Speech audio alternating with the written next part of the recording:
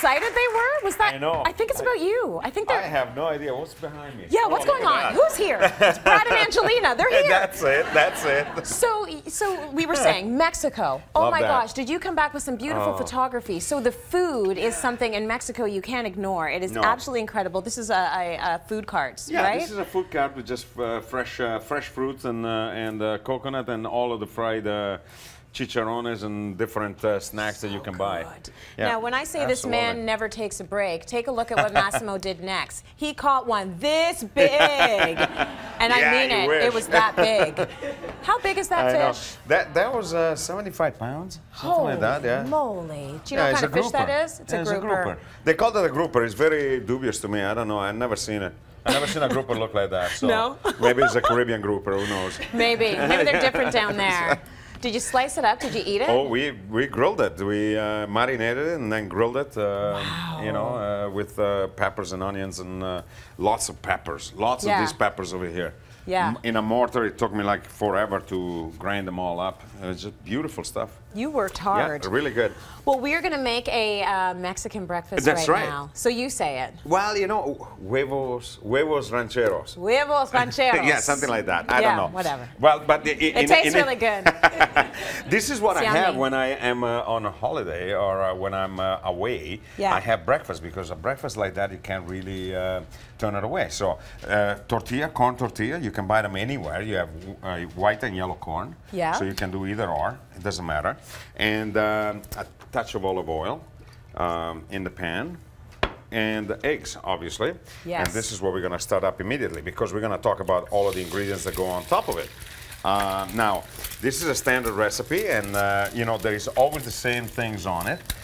We are starting with the refried beans, which is pinto beans with onions, garlic, a little cilantro. Now, what we do is they're called refried beans because the beans are cooked and then we refry them in a pan. Right. Okay, so we start with the onions, a little bit of oil, and then we garlic, and then the beans, a little vegetable stock, and we mash them up until they're completely done. It tastes so good. Absolutely, they're absolutely delicious. And that's the first thing that goes on. And once that the tortilla is grilled, just like that, warmed up, you spread it on, just like so. I'm all about the warm tortilla, too. That's the way to do it. Health number one over there. You got beans and you have a corn tortilla. I mean, how bad can it be? It actually is a very good diet. The Mexican diet, the base of it is very good for you, right? Then the second thing is the salsa, which is pico de gallo. Yeah. And this is diced tomato. You totally made that into an Italian flag, didn't you? Well, no. But the Mexican flag is also red, green, and white. I mean, I don't know which direction, and they have another emblem. Yeah. But cilantro or the parsley. We have jalapeno peppers and onions, white onions, and tomato, beautiful tomatoes. So you mix them all together. Nice and fresh. Just like that. And add copious amount of lime. Boom, boom. Salt and pepper. And stir it up. And that's all you have to do. And now you wait 10 minutes and all the juices will start running. And you have a beautiful salsa just like this one. Nice. Okay, so we put a little bit of out. Hang on a second, let me put the egg first. Yeah. What kind of a non-stick pan is this? I know. Well, it did it. Yeah. That's fine. So a nice fried egg. Yeah, that's fried part egg of on it. top, just like that. And then you put your tomato salsa.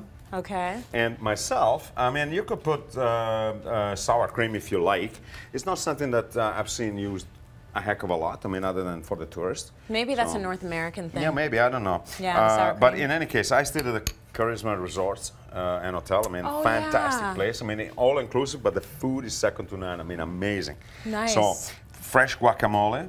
Okay, and guacamole is very, very simple. That stuff. If you ask me, I eat a lot of it, and I like to make it very simply with just onions, a beautiful avocado. Feel that? Perfect. Nice, perfect avocado. Onions, lime, cilantro, and that's all there is to it. You mash it with a fork, you leave it a little bit big. That's and all then you need. The one thing that I didn't know about or I wasn't used to is the tomatillos, which is this kind of tomato. Right, yeah. It looks like a gooseberry, and you make a beautiful green salsa.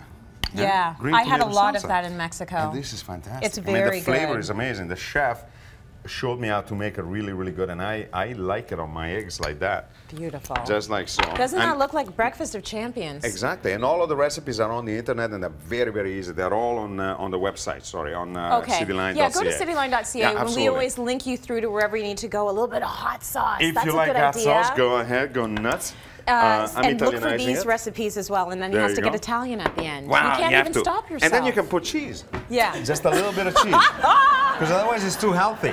No, just do it. I mean, go come on, give me a it. break. Yeah, do it. There you go. Cheese. There you go. Cheese, right, and that's it.